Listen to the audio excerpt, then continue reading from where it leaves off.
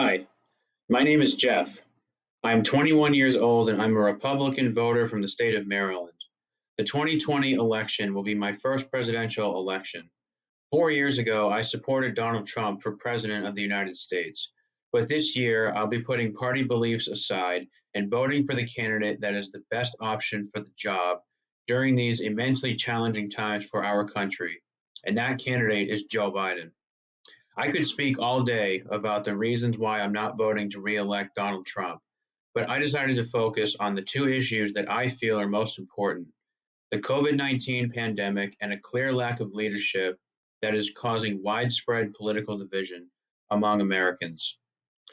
What we as Americans have learned over these past few months is that Donald Trump was completely aware about the potential that this pandemic had to cripple this nation if we did not take precautions soon enough. He called it a hoax from the very beginning. As far back as the winter, the Trump administration's coronavirus task force has discredited the advice and facts from Dr. Fauci, the nation's leading infectious diseases expert. Now, we are seeing the negative consequences of lies, incompetence, and poor leadership before our very eyes. Approximately 200,000 Americans have died from COVID-19. Millions of Americans have been forced to file for unemployment. April 2020 was the worst month for unemployment in the history of our country. Children have had to adapt to online learning. Average rates of depression and anxiety have skyrocketed among Americans. The bottom line is this: Trump knew and Trump lied, and now we have to pay the price. In 2016, I was awarded the prestigious rank of Eagle Scout in the Boy Scouts of America. During my approximately 10 years of participation in the Boy Scouts, I learned what good leadership looks like: leading by example, always taking responsibility for your errors and mistakes, being aware of the task at hand, listening to your peers and accepting constructive criticism, and never losing a sense of integrity and personal trust.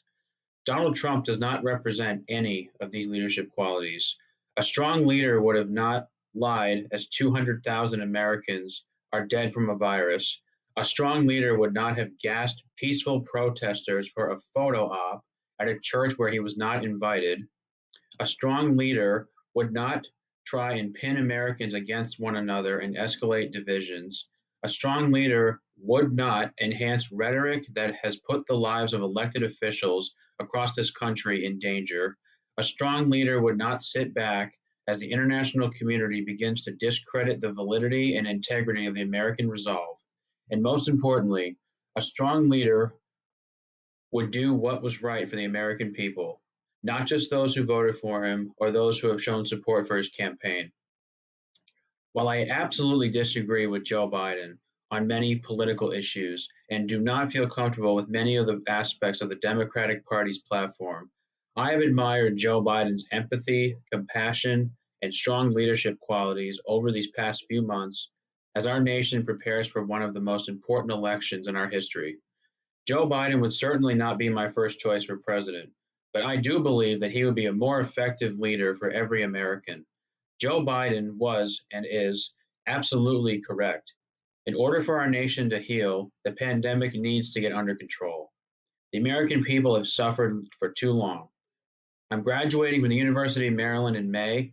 If Donald Trump gets another 4 years, the pandemic will only get worse, and I will be even more worried about finding a job upon graduating. In 2020, it's time to make a change and bring back empathy and respect to the Oval Office. The solution to that problem is to vote Donald Trump out of office. If I can do this as a Republican, then so can you. Thank you.